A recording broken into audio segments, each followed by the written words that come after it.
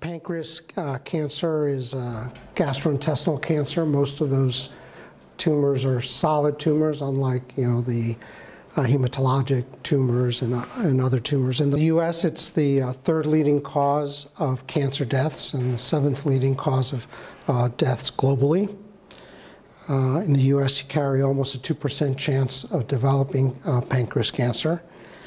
And on diagnosis, only about 10 or 15% of patients are potential candidates to have their tumors cut out. And so right from the get-go, the outcome is fairly dismal. Here you see in the middle column, 62,000 cases estimated in the U.S. This year of pancreas cancer, but it represents actually the number 3 leading cause of cancer deaths, since most of these patients succumb to their disease. Number 1 remains lung cancer, and number 2 is colorectal cancer. If you look at the trends over the last decade, you see that in the U.S., lung and colon cancer incidence on the top there is drifting down. Pancreas cancer looks like it might be increasing. Mortality from lung cancer has decreased. Mortality from colon cancer is also tending to decrease, and very soon, pancreas is expected to be the second leading cause of cancer deaths in the U.S. Here in Cyprus, you have approximately 5,000 cancer deaths, new cancer cases per year. And you see the most common tumors are of the prostate and breast, followed by lung, colorectal, and then thyroid. Pancreas falls number 3 here in Cyprus, but it does, the 7th leading cause of cancer here in Cyprus, but it represents the 5th leading cause of cancer deaths, or 6% of the cancer deaths here in Cyprus. The risk factors for pancreas cancer, probably the biggest risk factor for pancreas cancer is age. If you live long enough, you're much more likely to get pancreas cancer. There is a slight gender difference in that males are at higher risk. There are some differences in race. There are syndromes of family history that increase your risk, but that represents a relatively small percentage of overall pancreas cancer. Diabetes, pancreatitis, and non-O blood type are also associated with increased risk. This graph illustrates the rate of pancreas cancer with age, and you see it goes up dramatically, peaking at about age 80, and males with a slightly higher incidence compared to women. The open circles are the Caucasians in the U.S., and you see that African Americans in the squares have a higher incidence, and then interestingly, Hispanics and Asian and Pacific Islanders have decreased incidence. There are a bunch of known genetic abnormalities associated with pancreas cancer. They're listed here, and you can see in the 3rd column the relative risk if you carry one of those somatic mutations. The next column is the risk by age 70, and what's interesting is that the overall penetrance, if you happen to have the somatic defect, shows that there isn't a very high penetrance for this disease. What's also very different about some of these syndromes, you may know that some of these syndromes are associated with cancer early in life. And so the typical one would be, for example, HNPCC, which is also known as Lynch syndrome. There, patients get, by definition, cancer, usually somebody in the cohort gets cancer by age 50. Now, within that HNPCC group, the ones that end up getting pancreas cancer actually don't get it early in life. They also still get it later in life, interestingly. Probably listed here, the only ones that do get pancreas cancer early are the familial pancreatitis patients who probably get the cancer from their chronic inflammation. There are some modifiable risk factors associated with pancreas cancer. The primary one is smoking. Heavy alcohol use is probably a risk factor. Moderate alcohol use is defined in most papers about 3 drinks a day is not associated with increased risk of pancreas cancer. High-fat diet and obesity, clearly, like in many other cancers, is a strong risk factor. The histology of pancreas cancer is primarily adenocarcinoma, so cancer derived from the epithelial cells in the mucosa. These are columnar cells that mutate over time. And what's very interesting about pancreas cancer is that there's a very dense stroma around the tumor cells. And here you can see the cancer cells. The majority of what you see on the slide is actually the stroma. And this is very characteristic of pancreas cancer and is one of the reasons that it's sometimes difficult to prove cancer with needle biopsies. Because you stick a needle in there, it's hard to sample the tumor. And so that is one of the limitations with needle biopsies. The less common tumors are listed there. Now, for many years, pathologists had been able to identify what appeared to be precursor lesions, very similar to a colonic polyp that becomes a colon cancer. These lesions were identified in pancreatic specimens. And eventually, in 2004, so relatively recent, the experts got together and sort of defined the nomenclature. And you'll hear the term PANNs, or pancreatic intraepithelial neoplasia. And the PANNs basically parallel that which you see in the evolution. You'll learn about the evolution of normal cells to dysplastic cells to polyps to cancer that was defined by a fellow by the name of Vogelstein in Baltimore, and he's sort of been the world's leader in this area. And actually, a lot of the data I'm going to be showing you comes from that lab at Hopkins. By the 2000 era, they published here in the lower half, they started identifying which of the mutations that are associated at each of the steps of the development of this sequence. Everybody was hopeful that by defining the molecular genetics of these tumors, we could then identify targets to then narrow our therapeutic agents. Since historically, chemotherapy for cancer has been basically a non-specific poison that would kill anything that divides.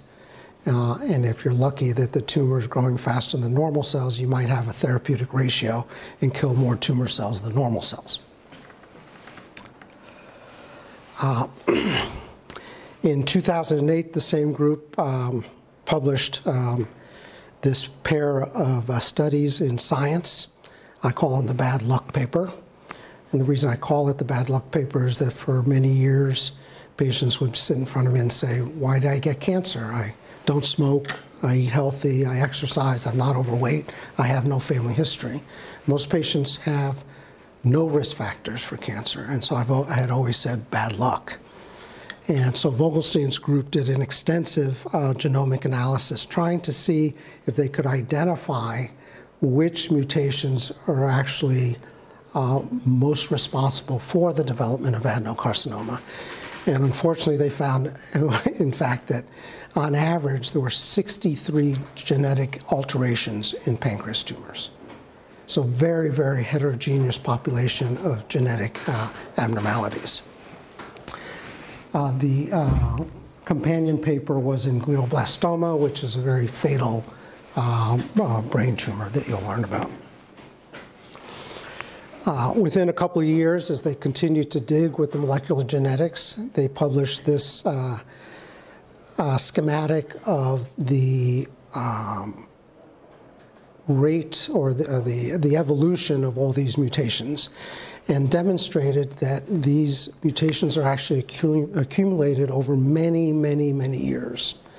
So from the initial multiple mutations that I laid out for the progression of the pannins, that's a process that takes a decade.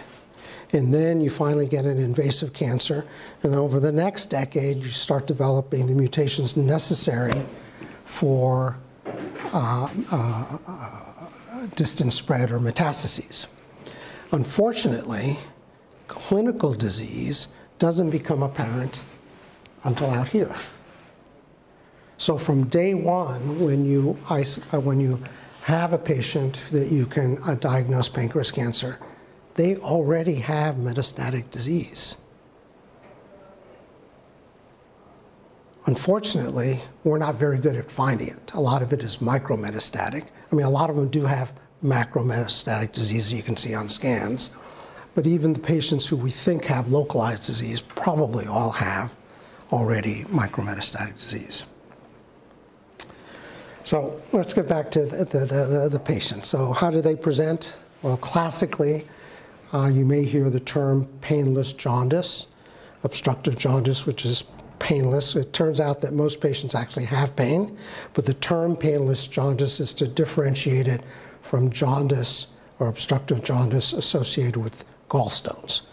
Gallstones that cause obstructive jaundice give you very acute pain, and so the obstructive jaundice of tumors is been referred to as painless jaundice. But in reality, almost all these patients have pain. They all present with weight loss, and then jaundice for the ones that have tumors in the head of the pancreas. Patients with tumors in the body and tail present even later because those tumors remain fairly silent. The diagnosis of pancreas cancer is primarily by CT. Obviously, you can use ultrasound, and cholangiography can be used. Ultrasound, fairly limited for tumor assessment. I mean, you can find the tumors in some patients, but if you're not suspecting stone disease, you probably go straight to CT scanning. CT scanning will give you better anatomy, as you can see here, kind of. You can see of this big thing in the middle there, that's actually an enlarged head of the pancreas. But without giving intravenous contrast, you don't really get delineation of anatomy. You give a little bit of intravenous contrast, and now you can start seeing some real anatomy. And here the arrow's pointing to the superior mesenteric artery, which is completely encased by tumor. And you can see the large mass that was not as obvious on the previous scan. You can see that there are areas of hypodensity. So adenocarcinoma of the pancreas, which is the subtype of pancreas cancer that we refer to when we say pancreas cancer, is actually hypodense compared to normal pancreas. There's a technology, endoscopic ultrasound, where you can pass an endoscope. It has an ultrasound probe at the end, and that's very useful for local staging, giving you a relationship with the tumor to the local blood vessels, and also identifying regional lymph nodes.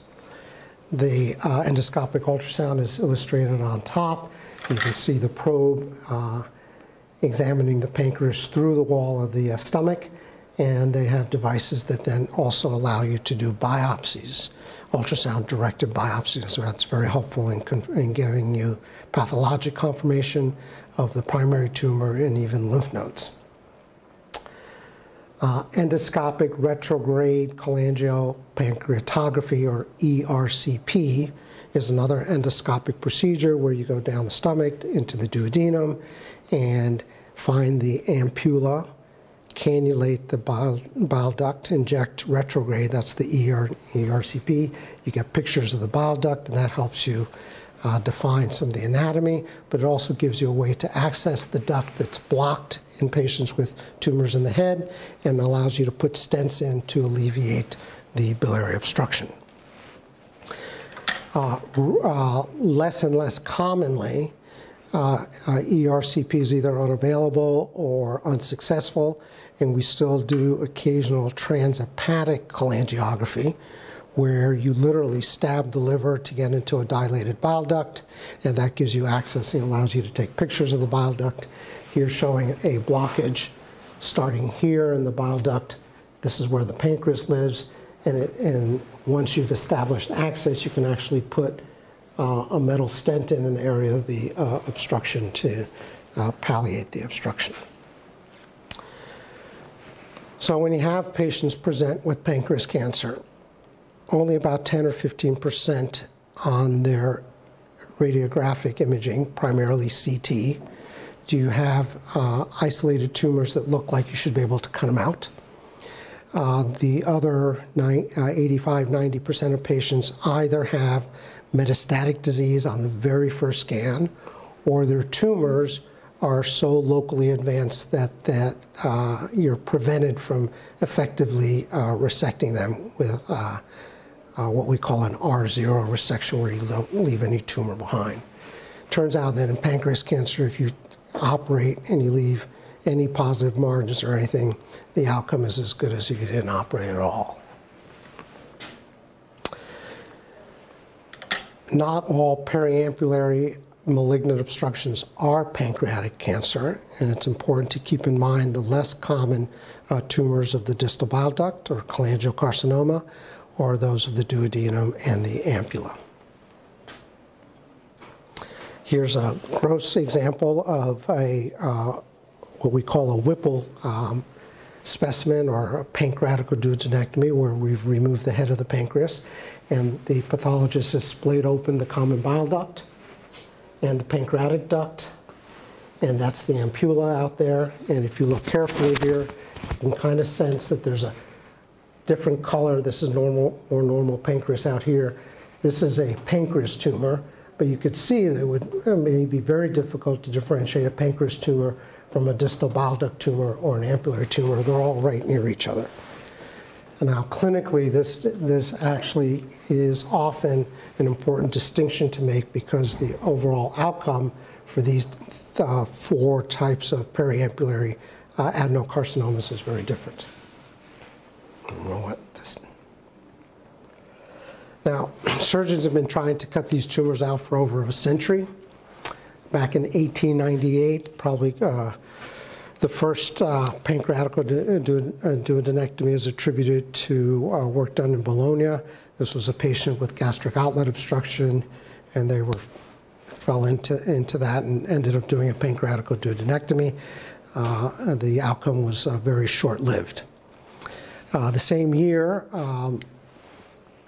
Halstead in Baltimore did the first successful transduodenal ampulectomy, where he opened the duodenum, cut out the ampulla from the inside, reconstructed the bile duct and pancreatic duct on the inside. And so he's attributed to the first successful resection of one of these periampullary tumors. It was not pancreas cancer. The first real successful pancreatic duodenectomy was in 1909 in Berlin. But the procedure carries the name of Whipple, who in 1935 reported 3 cases of pancreatic duodenectomies that he did for ampullary cancer, not for pancreas cancer. They were very good clinicians back then. They could figure out the difference between ampullary cancer and pancreas cancer. So you all know how to make a good diagnosis, right? What's the proper way to make a good diagnosis? Take a good history. If you cannot make your diagnosis by history, you're in trouble. Okay, all the imaging, all the fancy tests, if you don't, we have this expression that there's no such thing as a bad diagnosis, just an incomplete history. Now recall, in 1935, there was no vitamin K, there was no blood bank, very limited antibiotics, and for sure there were no CT scans on every corner. It's pretty amazing what these pioneers proceeded with. Here's an illustration of a so-called Whipple procedure. So a Whipple procedure is a proximal pancreatic resection. So we're taking out the head. The blood supply to the head and the duodenum is the same, so you have to take them out as a unit, and you want to get the regional lymph nodes out. So you split the pancreas in half between the body and the head, right through what we call the neck of the pancreas. And right behind the neck of the pancreas is your mesenteric vein and portal vein. And then you detach the entire duodenum, often with a piece of stomach and the proximal jejunum, and detach it from the SMA, which is sitting right behind the SMV. That's your Whipple specimen. The reconstruction involves 3 connections: reconnecting the body and tail of the pancreas, reconnecting the bile duct, and reconnecting the stomach. The outcome for pancreatic duodenectomy has not been great. The morbidity, or percent of patients who develop significant complications, to this day remains about 50%, even in high volume centers that specialize. However, we've been able to get the mortality down to less than 5%. And there are many, many published studies with reported even lower mortalities than 5%.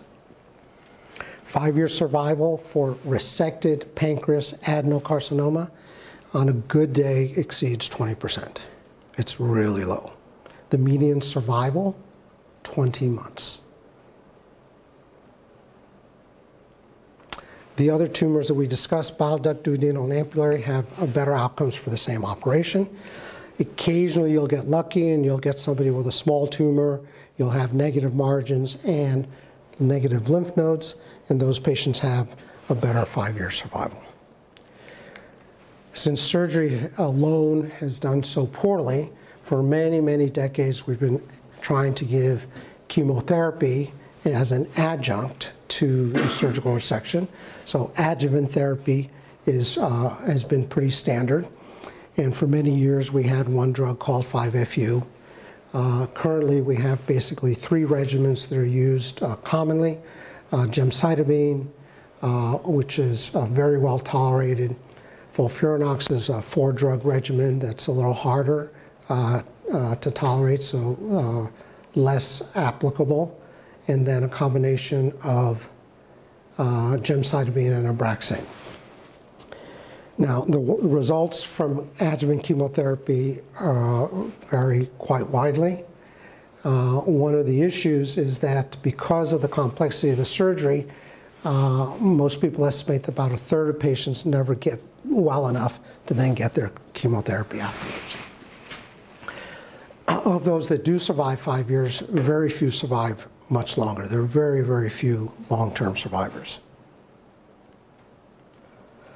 This is a recent review out of Stanford trying to look at the population that do survive long-term to see if they could identify any characteristics of those populations to maybe help us figure out who we should be operating on versus who we shouldn't be operating on.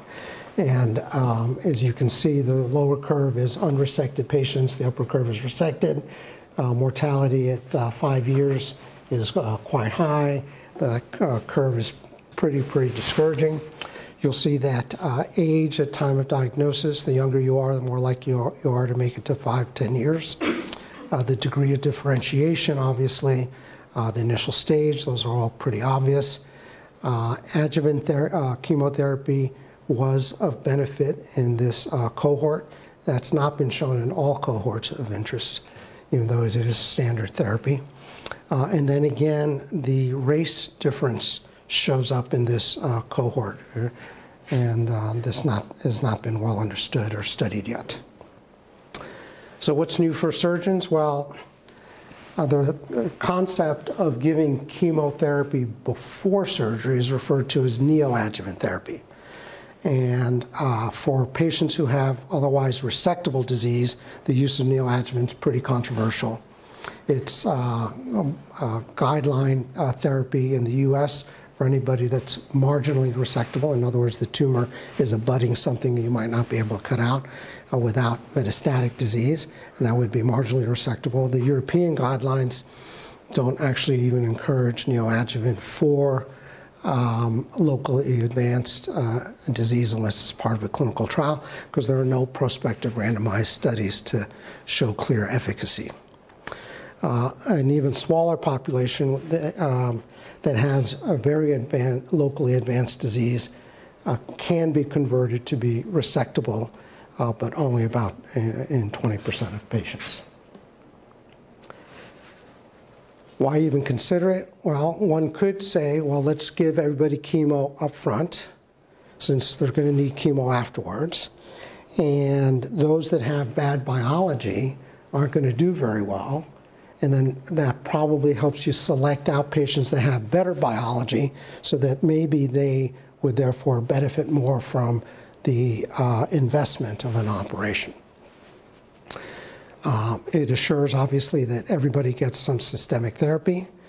And very importantly, the neoadjuvant studies have shown pretty consistently that you can downstage patients a little bit. So you can decrease the incidence of positive margins. And as I mentioned, if you get a positive margin, you really don't get any return on having had an operation. And you can decrease the incidence of the number of positive lymph nodes. Initially very, very controversial among surgeons. Everybody was afraid it was going to increase our already high rate of perioperative complications, but the data actually doesn't support that. There's been a lot of talk about regionalization of care and the use of multidisciplinary teams, and this I think is important, but it's not very applicable depending on what your healthcare system is. Okay, there's a lot of talk of doing this in the States, but the States probably has one of the worst healthcare systems because there's a lot of fractionation and it's just a mess. In places that are lucky to have a uniform health system, they can maybe better affect the benefits of the approach of centralizing diseases that require complex care. Surgical volume has always been looked at as a predictor of outcome with decreased mortality. It turns out that if you look at it critically, it's actually not surgeon's volume, but institutional volume. And as I mentioned earlier, it hasn't changed the morbidity rate. So half the patients still get complications, but it improves what we call the rescue rate. The institution becomes more familiar at picking up the complications and becomes more efficient at actually taking care of the complications.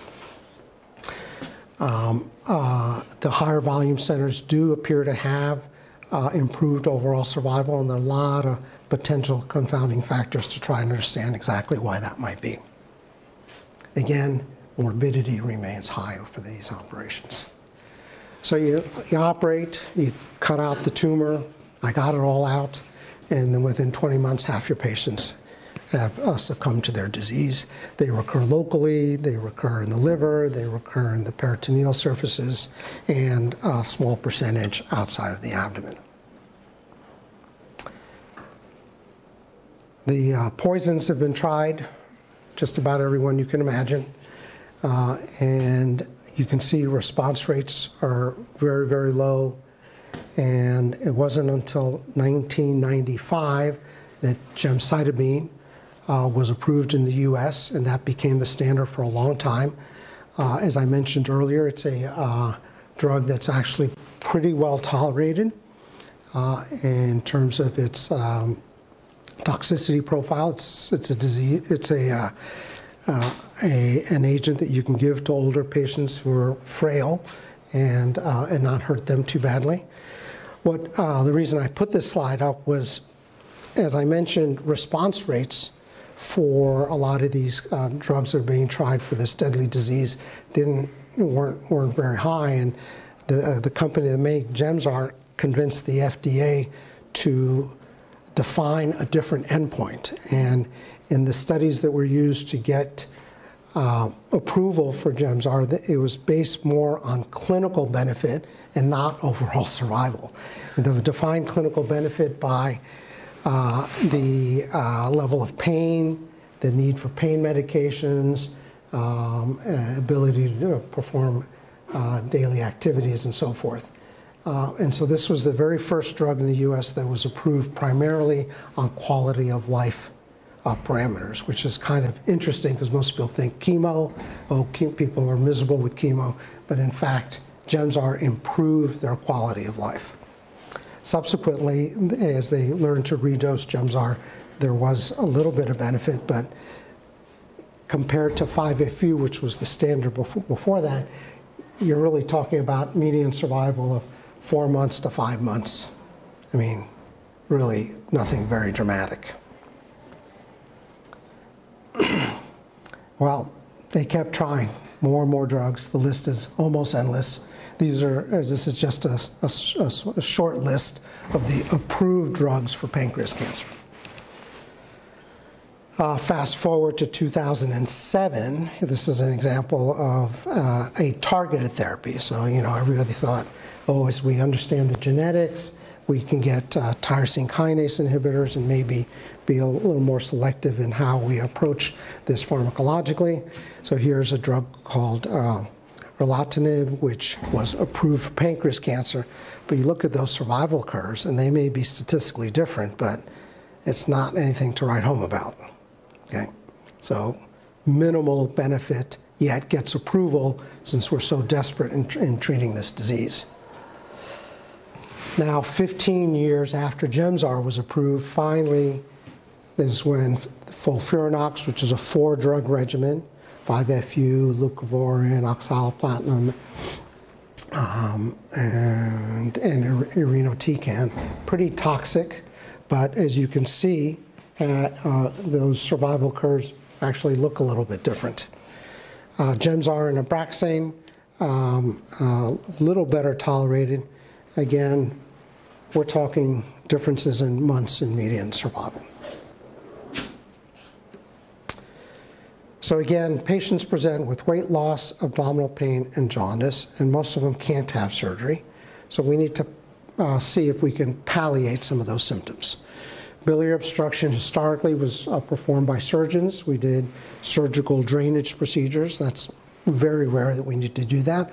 Almost all biliary obstruction can be managed endoscopically, if not transhepatically. Classically, it was done with plastic stents, and then these metal stents that came out. They were initially very expensive. Metal stents have become pretty standard now because they last longer than the plastic stents. And even though the upfront cost for the metal stent is a little higher, because they last longer, it actually is more cost effective to put metal stents in. Nutrition, some patients present with gastric outlet obstruction, and that classically continues to be managed primarily surgically with what's referred to as a gastrojejunostomy, where you take a piece of downstream intestine and you hook it up to the stomach, and you just basically bypass the area of obstruction. Very important to remember to give pancreatic enzymes to your patients. These patients walk around with obstructed pancreatic ducts, so they lose the exocrine secretions from the pancreas, so they can't digest and absorb fat, which is one of our primary caloric sources. And so it's no wonder they lose weight, right? They all have steatorrhea, so you can't forget to add that to the regimen. Pain management is important. Analgesics, chemo, as in Gemzar, can help with pain. Radiation therapy for locally advanced disease is also a good adjunct for pain. Again, what's often forgotten is what is referred to as the celiac block, where you can inject the celiac plexus around the celiac artery, either fluoroscopically guided, CT guided, or most commonly, at least it depends on where you are as to which expertise you have. Where I work, they're mostly done by endoscopic physicians, and they use endoscopic ultrasound to direct it. Now, back when I was a resident, we were doing a prospective randomized study where we were exploring patients, and if they were unresectable, we did what was called a double bypass to deal with the biliary obstruction and the potential gastric obstruction. And then we were blindly injecting, and it was literally blinding because we as residents were the ones doing the injections. We could smell which ones were alcohol and which were not, because it was either saline or alcohol. And we all thought this was a crazy study. But the results of this study were fascinating. Number one, if you got an alcohol celiac block, at time of death, you had significantly less pain and significantly less use of narcotics. But the reason I put this slide up is that if you looked at the subset who had pain pre-op, they had a survival advantage if they got a celiac block. which to me means if you can control their pain, they maybe could eat better. If they can eat, they have better nutrition, they live longer. And so it's really important not to forget to optimize your pain management so that you can optimize their nutrition as well. Now, on the chemo side, why do we fail there? Well, cytotoxic chemotherapy just basically has been insufficient. And targeted chemotherapy is great, but we have limited targets. As I mentioned, there's a huge heterogeneity of the molecular abnormalities, and so there are only a certain number of targets. Probably the most exciting one that is now in clinical use are the PARP inhibitors for the BRCA patients, the ones that carry the breast cancer gene, which increases their risk for pancreas cancer. And but this represents a very, very small percentage of the pancreas patients. So if attacking it with cytotoxic agents doesn't work, when you think about it, having cancer is not just cells are growing in an abnormal fashion, it's also an immune system that has failed. I mean, our natural killer cells are supposed to identify non-self and recognize these abnormal cells and destroy them. And so immunotherapy should be something that would help us. And up to now, all the immunotherapy you hear that's very exciting for melanoma, renal cell, even lung cancer, has done almost nothing in pancreas cancer. The one exception there, again, are those patients with Lynch syndrome, hereditary non-polyposis. And if you think about it, those patients have mismatched repair genes, so they accumulate a lot of mutations, so that when they get cancer, they have a lot of extra antigens on their tumor cells, and so they have more immunologic targets. So if you look at colon cancer, sporadic colon cancer doesn't really respond to immunotherapy, but the Lynch patients, you give them a PD-1 inhibitor and their tumors disappear. It's pretty impressive, the response rates. So people are starting to look at combinations of immunotherapies, again, trying to find something that works. And again, I put the stroma up here because the real problem is that we need to better understand this desmoplastic response that exists around the pancreas tumor, where things are very hypovascular and very hypoxic. And this microenvironment is allowing the tumors to evade the chemo and allowing the tumors to evade immune surveillance. So I think that for systemic therapies, we're going to have to address that issue. Now, just to tease you, there was a paper written just a few months ago, and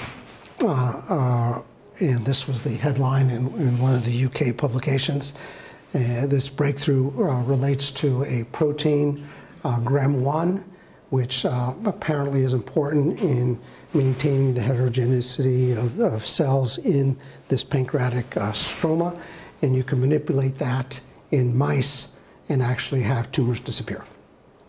And so here's an example of manipulating the stroma that has this apparent significant impact in mice. Unfortunately, throughout my whole career, we've seen so many things that work in mice, and fortunately, we're not that closely related to rats. So the multidisciplinary approach for pancreas cancer is local therapies, surgery primarily, radiotherapy I haven't talked about too much since it hasn't helped as much as we had hoped for. But it really is a systemic disease, so we're dependent on some type of chemotherapy, limited utility in targeted therapies, and maybe immune therapy if we learn how to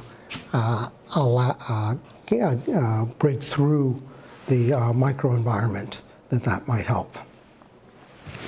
I've had an interest in hyperthermia.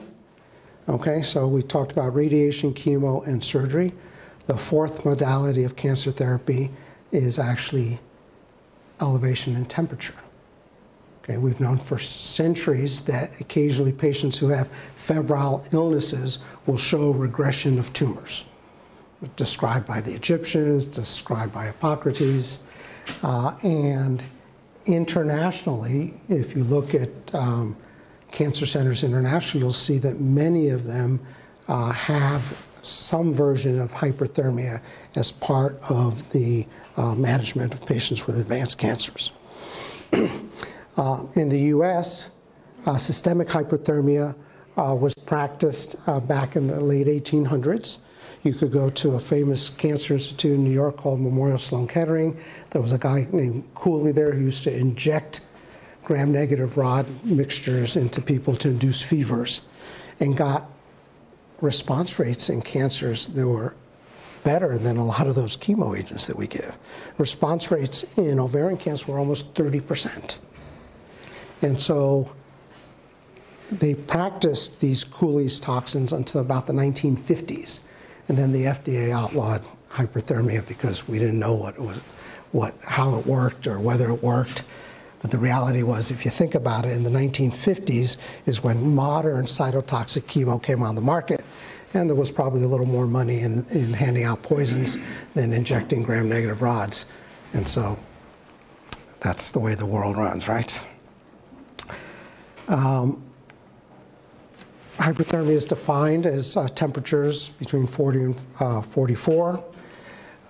It's directly cytotoxic in cells even at low PO2. So pancreas adenocarcinoma is one of the most hypoxic tumors around. And so people have been trying to understand how to take advantage of that in some of the therapeutic interventions. And obviously, we talked about how there's hypoperfusion in tumors, and then hyperthermia obviously would improve blood flow as well.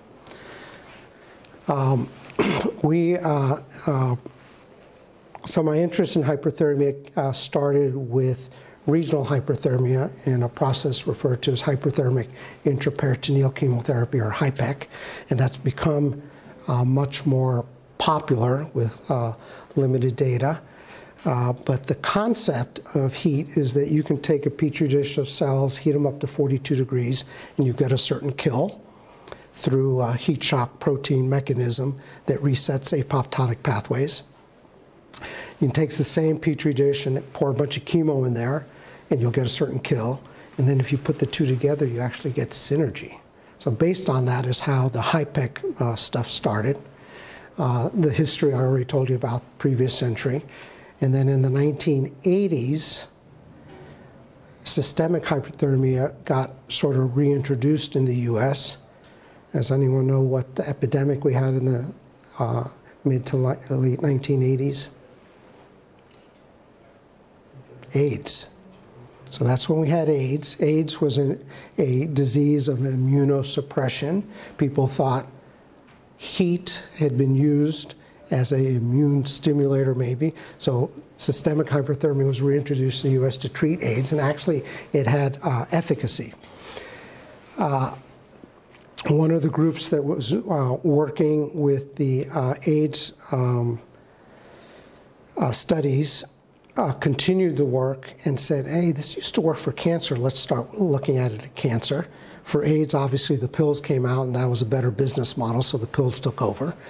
And they went on and published a study in lung cancer. So advanced lung cancer, they were able to almost quadruple expected survival with one treatment of systemic hyperthermia induced by setting up a veno-venous circuit, hooking it up to a heater, and elevating your central core temperature to 42 degrees.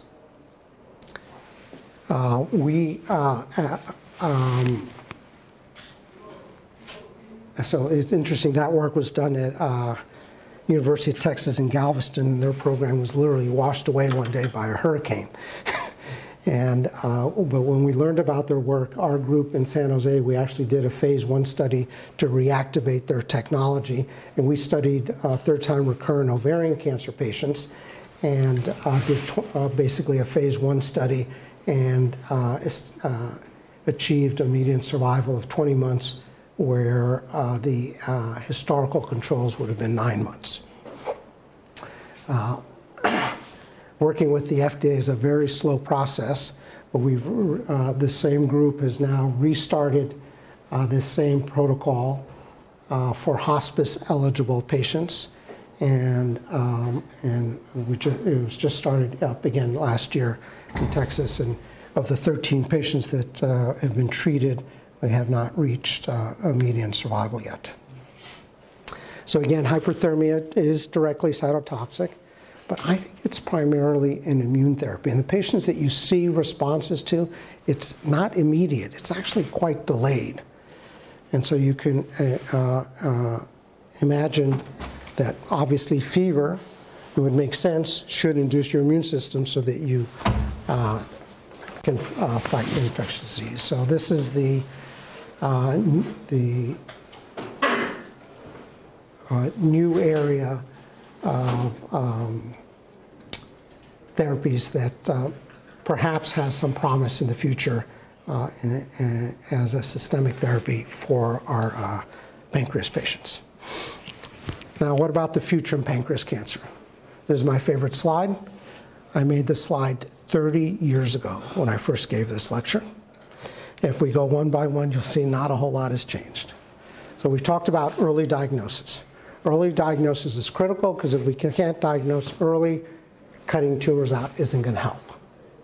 Now, the problem with early diagnosis is there's so much heterogeneity in the molecular genetics of these tumors that there isn't going to be a simple test, and it's going to be very hard to achieve any specificity or sensitivity.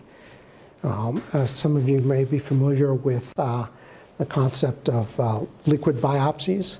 We've known for decades that tumor cells circulate in your systemic circulation very early in the development of cancers.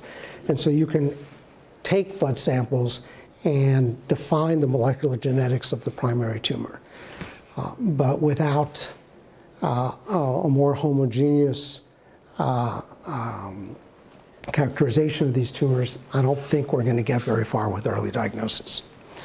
Identification of high risk groups, well, we're getting better at that. Problem is we don't have good screening tests.